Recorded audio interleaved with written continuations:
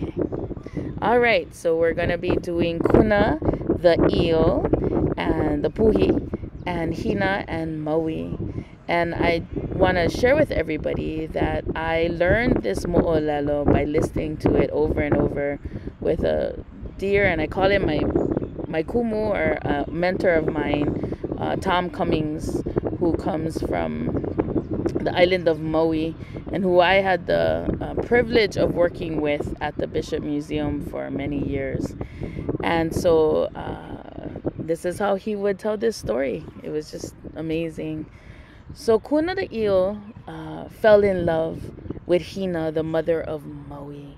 And Hina was this amazing kapa maker who lived in a cave under Waiʻanue, which is Rainbow Falls. It's called Rainbow Falls in Hilo, but its name is Waiʻanue, because if you've ever been in Hilo, these falls always have a rainbow, just the way that it falls down into the pool underneath, and you can see the cave of Hina under Waiʻanue. So this eel, and some people call it also a mo'o, right, a dragon, fell in love with Hina and her beauty, and he tried his best to woo her and to ask her to live with him. And he had a place on this river called Wailuku, and his place where he lived was called Kuna. Yeah.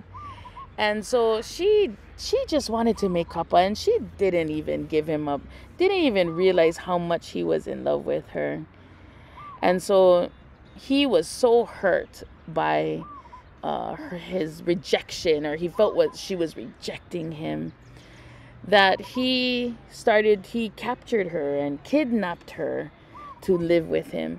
And so when she struggled with him, actually, in her cave, she called out to her son, Maui, Maui.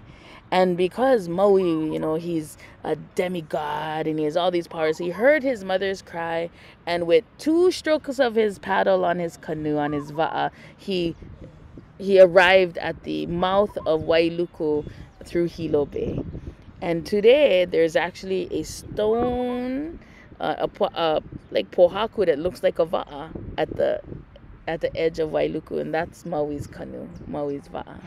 And with 2 steps of his great feet, he made it up to save his mother Hina.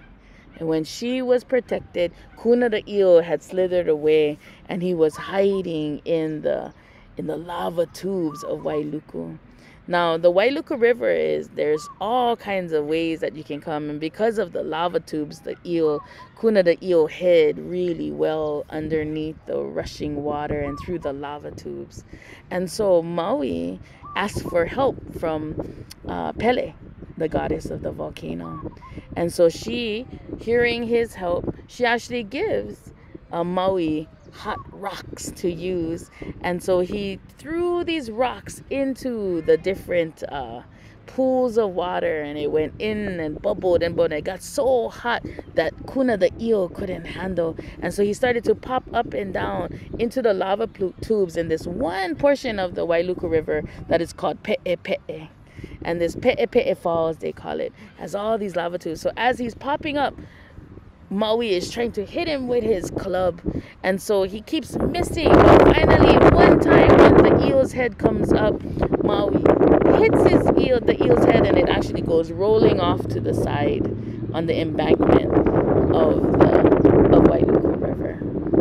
And it is said that 9 months later, a tall tree grew with these big leaves, and there was a fruit.